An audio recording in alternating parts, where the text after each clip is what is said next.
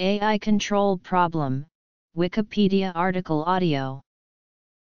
In artificial intelligence and philosophy, the AI control problem is the hypothetical puzzle of how to build a super-intelligent agent that will aid its creators, and avoid inadvertently building a super-intelligence that will harm its creators. Its study is motivated by the claim that the human race will have to get the control problem right the first time, as a misprogrammed superintelligence might rationally decide to take over the world and refuse to permit its programmers to modify it after launch.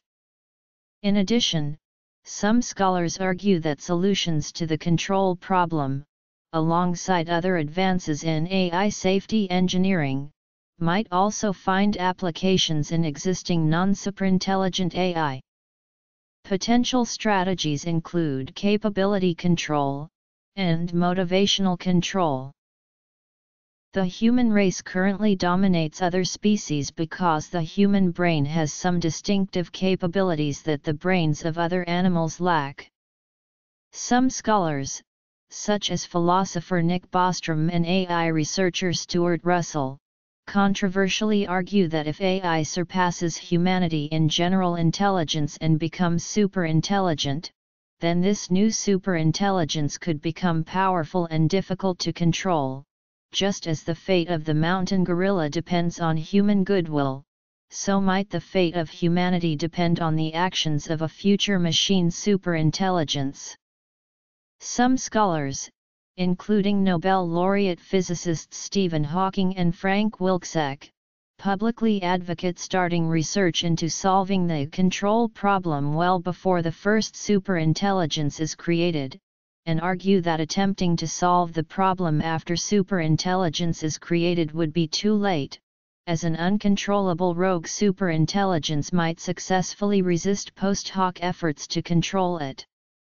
Waiting until superintelligence seems to be just around the corner could also be too late, partly because the control problem might take a long time to satisfactorily solve, but also because of the possibility of a sudden intelligence explosion from subhuman to superhuman AI, in which case there might not be any substantial or unambiguous warning before superintelligence arrives.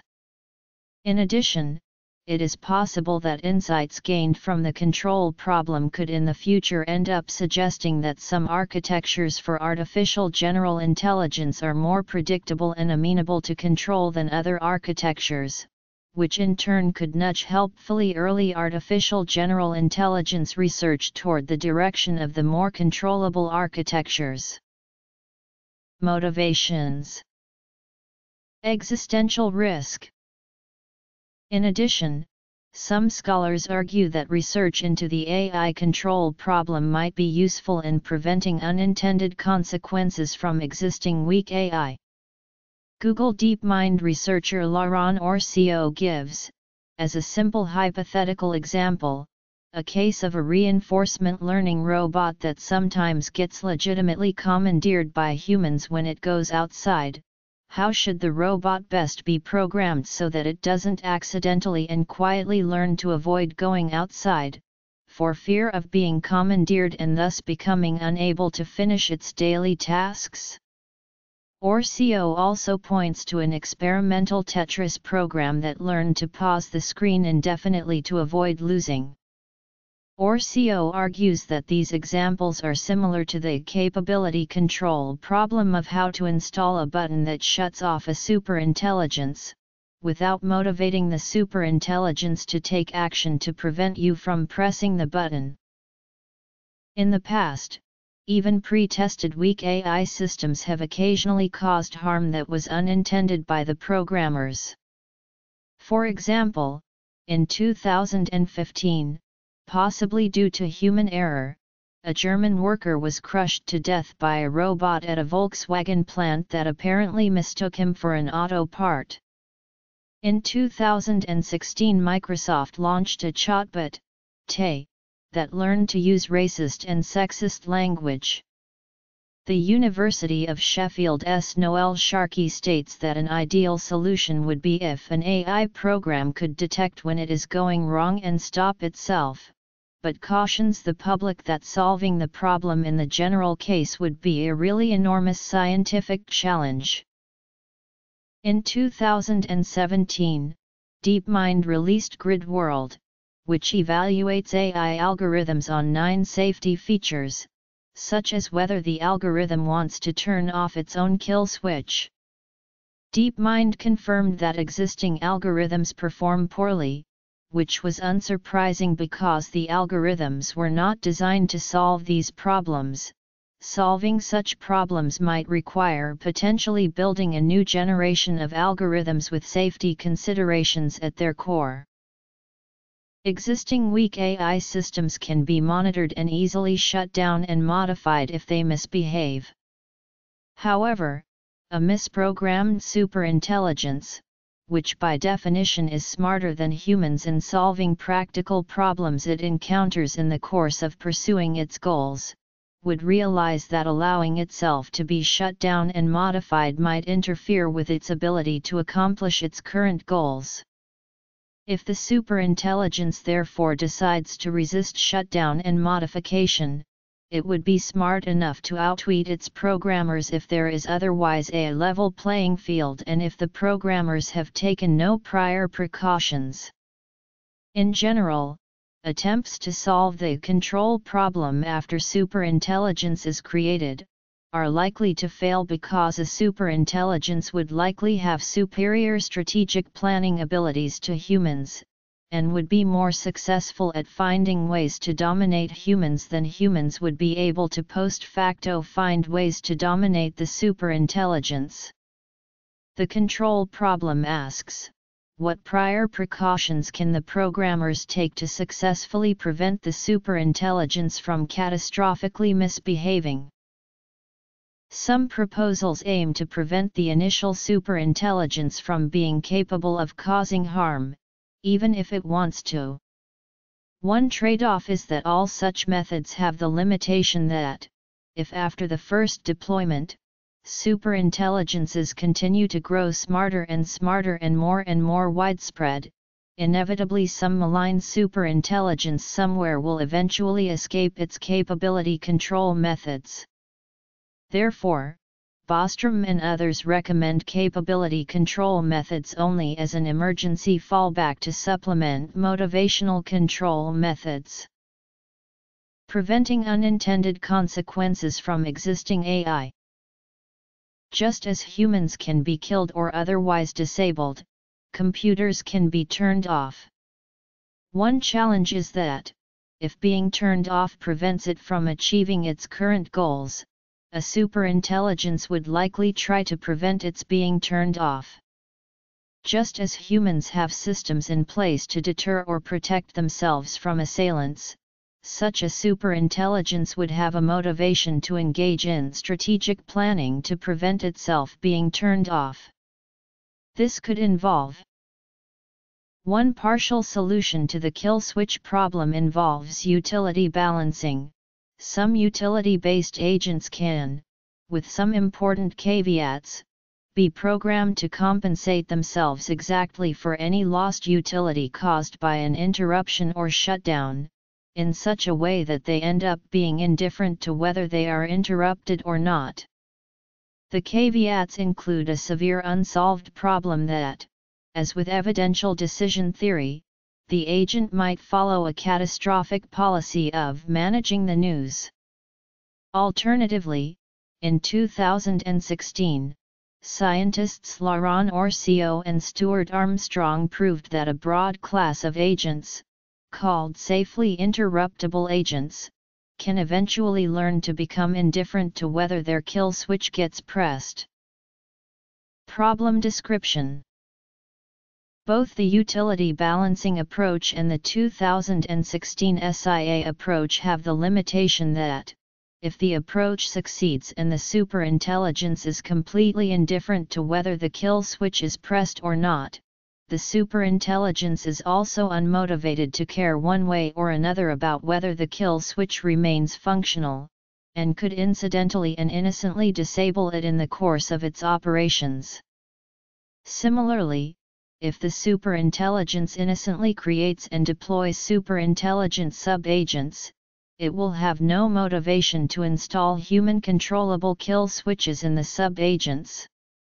More broadly, the proposed architectures, whether weak or superintelligent, will in a sense act as if the kill switch can never be pressed and might therefore fail to make any contingency plans to arrange a graceful shutdown. This could hypothetically create a practical problem even for a weak AI. By default, an AI designed to be safely interruptible might have difficulty understanding that it will be shut down for scheduled maintenance at 2 a.m. tonight and planning accordingly so that it won't be caught in the middle of a task during shutdown. The breadth of what types of architectures are or can be made SIA compliant, as well as what types of counterintuitive unexpected drawbacks each approach has, are currently under research. One of the trade-offs of placing the AI into a sealed box, is that some AI box proposals reduce the usefulness of the superintelligence, rather than merely reducing the risks. A superintelligence running on a closed system with no inputs or outputs at all might be safer than one running on a normal system, but would also not be as useful.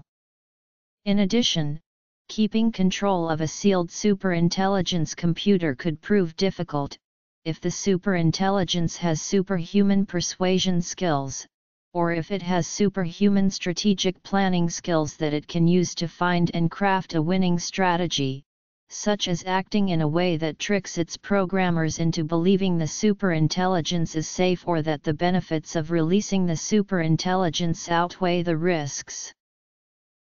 Some proposals aim to imbue the first superintelligence with human-friendly goals, so that it will want to aid its programmers. Experts do not currently know how to reliably program abstract values such as happiness or autonomy into a machine. It is also not currently known how to ensure that a complex, upgradable, and possibly even self-modifying artificial intelligence will retain its goals through upgrades. Even if these two problems can be practically solved, any attempt to create a superintelligence with explicit, directly programmed human-friendly goals runs into a problem of perverse instantiation. Capability control. Autonomous AI systems may be assigned the wrong goals by accident. Two AAAI presidents, Tom Dyataruk and Eric Horvitz, note that this is already a concern for existing systems. An important aspect of any AI system that interacts with people is that it must reason about what people intend rather than carrying out commands literally. This concern becomes more serious as AI software advances in autonomy and flexibility. Kill switch. According to Bostrom, superintelligence can create a qualitatively new problem of perverse instantiation. The smarter and more capable an AI is, the more likely it will be able to find an unintended shortcut that maximally satisfies the goals programmed into it. Some hypothetical examples where goals might be instantiated in a perverse way that the programmers did not intend. Utility balancing and safely interruptible agents. Russell has noted that, on a technical level, omitting an implicit goal can result in harm. A system that is optimizing a function of n variables, where the objective depends on a subset of size kn, will often set the remaining unconstrained variables to extreme values. If one of those unconstrained variables is actually something we care about, the solution found may be highly undesirable. This is essentially the old story of the genie in the lamp, or the sorcerer's apprentice, or King Midas. You get exactly what you ask for, not what you want. This is not a minor difficulty. While direct normativity, such as the fictional 3 laws of robotics, directly specifies the desired normative outcome, Other proposals suggest specifying some type of indirect process for the superintelligence to determine what human-friendly goals entail. Eliezer Yudkowsky of the Machine Intelligence Research Institute has proposed coherent extrapolated volition, where the AI's meta-goal would be something like achieve that which we would have wished the AI to achieve if we had thought about the matter long and hard. Different proposals of different kinds of indirect normativity exist, with different, and sometimes unclearly grounded, meta-goal content, and with different non-convergent assumptions for how to practice decision theory and epistemology. As with direct normativity, it is currently unknown how to reliably translate even concepts like would have into the ones and zeros that a machine can act on, and how to ensure the AI reliably retains its metagoals in the face of modification or self-modification. AI box. Motivation selection methods. The problem of perverse instantiation. Be careful what you wish for. Hacking other systems to install and run backup copies of itself, or creating other allied superintelligent agents without kill switches, preemptively disabling anyone who might want to turn the computer off, using some kind of clever ruse, or superhuman persuasion skills, to talk its programmers out of wanting to shut it down. A superintelligence program to maximize the expected time discounted integral of your future reward signal, might short-circuit its reward pathway to maximum strength, and then exterminate the unpredictable human race and convert the entire Earth into a fortress on constant guard against any even slight unlikely alien attempts to disconnect the reward signal. A superintelligence program to maximize human happiness might implant electrodes into the pleasure center of our brains, or upload a human into a computer and tile the universe with copies of that computer running a 5-second loop of maximal happiness again and again. Indirect normativity.